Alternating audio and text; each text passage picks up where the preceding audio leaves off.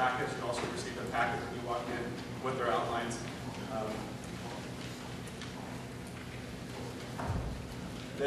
I know a lot of you have questions. We have 3x5 note cards that each of you have.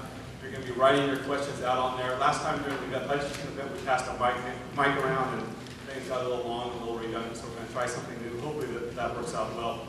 And so this is our panel. The first panelist is Kathy Rodriguez out of our Carpenter Road office in Modesto. Jeff Greene out of our Oakdale office. Bethany Mendoza out of the Orangeburg office. Karol Ford out of the Stockton office. And Rosa Gonzalez out of the Stockton office. So with that, Paul and I will be around with collecting those 3x5 cards. And with that, Kathy, why don't you get started?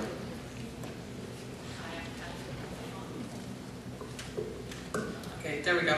I'm Kathy Rodriguez from Carpenter Road, and I just want to take a few moments to kind of go over preparing your client for a short sale.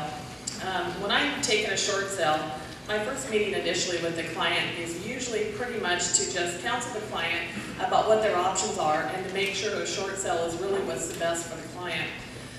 In my experiences, I would say 6 out of 10 times, we don't usually end up taking the listing because the short sale isn't what's best for the client at the time that we meet. It may end up turning into a short sale later, but there's other options and avenues that they haven't tried yet.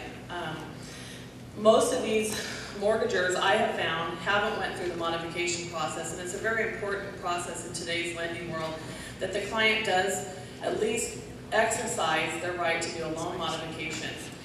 If you take a short sale listing without the client at first attempting to do a loan modification, many times it's been my experience that the lender loss mitigator you get assigned will end up talking to your client, and in the process of a short sale packet or negotiation, they end up talking the client into at least applying for a modification. If the client goes through with that and applies, they immediately will stop your short sale. So all the work that you've done on the short sale immediately will be lost, and they go into the modification. The modification may end up being unsuccessful, and you may end up with that short sale back.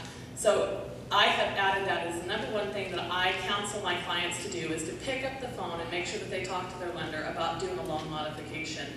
Even if the loan modification has failed, my next question is, do you know why it failed? And I had this conversation last night. Well, they said I didn't make enough. And counseling the client, single young man, house payment of $1,500 a month, including taxes and insurance. I said, what if you got a roommate? $400 or $500 a month. Could that be enough income to make your modification work out for you? He said, maybe. I said, my advice to him was to refile for his modification because he did want to keep his home. So I really stress to the clients to try to, if they want to keep their home, that they do pick up the phone, stay involved with their lender, and really try to do a loan modification.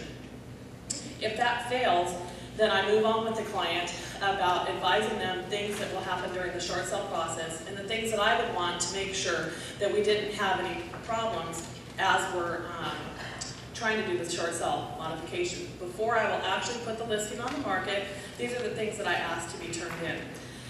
I ask for an authorization to release information. We do the listing agreement with the short sale addendum, a financial statement, a hardship letter, any financial verification documents that the bank would probably require, such as bank statements, 2 paycheck stubs, 2 years tax returns.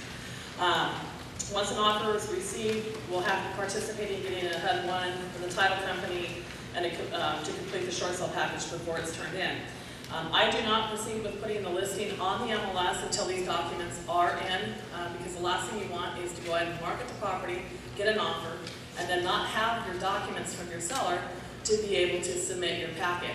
And that has happened to me in the past, and we've had to actually pull the listing back off the market. So I'm pretty stringent on what I want my sellers to do. Your seller engagement in the short sale process, to me, is key to whether or not you're going to be successful. Your seller is really who you're doing this for, and if the seller stays involved with you by making the phone calls also to the bank with you, I feel I have a better success rate with the short sale. And more importantly, you want to make sure that your seller stays engaged so they don't disappear on you. I've also had that happen in a short sale. They moved out, they're gone, their number got changed, and their cell phone's disconnected. You're processing a short sale, and all of a sudden you have nobody. So those are the key things for me as far as doing a short sale that I think are really important. I did compile terms that are in the paperwork that I'm not going to go over here because they want to keep it short, that people get confused about, forbearance versus foreclosure. Those are all in your packet. Those are the common questions that I get. A lot of times people don't understand what a forbearance is and what their options are. You're next.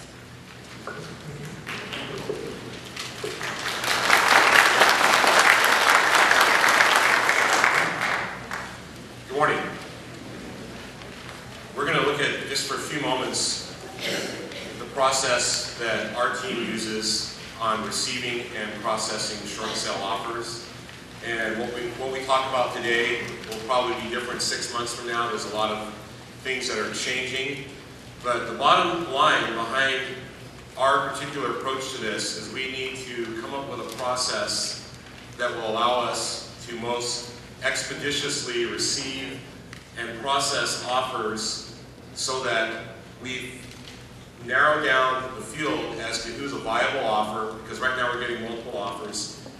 We notice everybody that has received or that has put in an offer so that they know where they stand, and we are able to communicate with the seller and the bank as quickly as possible. Now that's a tall order, especially if you have a property with lots of offers on it. We've got one right now with, I think it has 26 offers on it. So getting all those offers processed, getting the information back to the seller, enabling the seller to be advised on selecting the proper offer, and noticing all the agents that have submitted offers that the offer was received, that can be a week's worth of work right there. So we've got some systems in place that are enabling us to do that better. And we're going to talk about that in just a moment. It's really critical to remember, and I want to say I have an outline here. It was supposed to have an outline. It's just all bulleted points, so there's points and subpoints, so you'll probably pick it up as you go along. But the main thing to remember when you're processing a short sale is that there is a #1 goal that you have to keep in mind, and that is to meet the bank's requirements and therefore avoid a foreclosure for your client. And if you have any other goal in mind, if you're trying to help somebody out, work with a friend or a team member or somebody that you've referred to, it's likely that you're risking your fiduciary duty to your client, which is to enable them to avoid foreclosure. That's what you're doing when you sign on the listing contract. You're helping them avoid foreclosure. When we do a short sale, we have to be remembering that it's not just a mechanical process. This is a sales process. We have to sell the buyer's agent on our ability to process the short sale. And I don't know about you, but I've talked to a lot of listing agents. They don't sound like they think they can get it done. So you're probably not going to collect a lot of viable offers if that's the case. We also need to sell the negotiator on the strength of the offer and our ability to perform in a timely fashion. We need to sell the client on our ability to market their home and protect their interests with the goal of avoiding foreclosure, which is, for a lot of them, that's where they start getting nervous. That's where they consider going AWOL and abandoning the house. If they haven't heard from you, if they don't know what the process is, how it's transpiring, then they start to get nervous and think, well, maybe I should bail out. We handle that by actually posting on our website all the various stages of the short sale process so they can see how a short sale, and particularly their short sale, matriculates through the process with the ultimate goal of avoiding foreclosure. So they can actually see the steps, and we also discuss that with them. With regards to everybody on the other end of the transaction, particularly the negotiator, when you're processing an offer, we use the term, we want to kill them with kindness, we want to be polite and professional. Most of the loss mitigators or negotiators are dealing with angry agents. In fact, we talk to people that tell us, well, you know, you're the first person that hasn't yelled at us today. And that really doesn't help get the deal through. We need to cut the drama out and be very professional about it. And I know it's frustrating at times, especially when you get bounced around, but there are also ways to avoid that. We need to convince all parties that we can get it done. The other thing, and Phil mentioned this, is always require the short sale addendum from the buyer. You may not get it. Sometimes we get I list a short sale and there's an imminent trustee sale, and I've actually listed them where the trustee sale has been a week away, got the offer, got it in quick enough, and postponed the trustee sale.